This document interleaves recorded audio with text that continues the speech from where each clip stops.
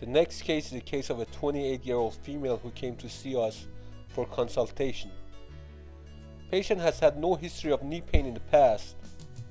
Patient has been experiencing sudden onset of knee pain and swelling of her left knee for 1 week. She states the knee swelled up without any apparent reason. Stairs and high heels are very difficult for her.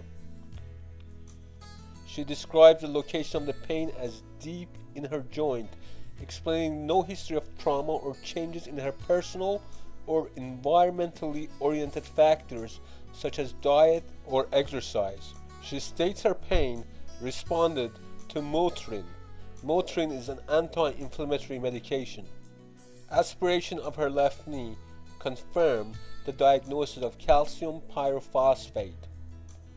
Calcium pyrophosphate, commonly called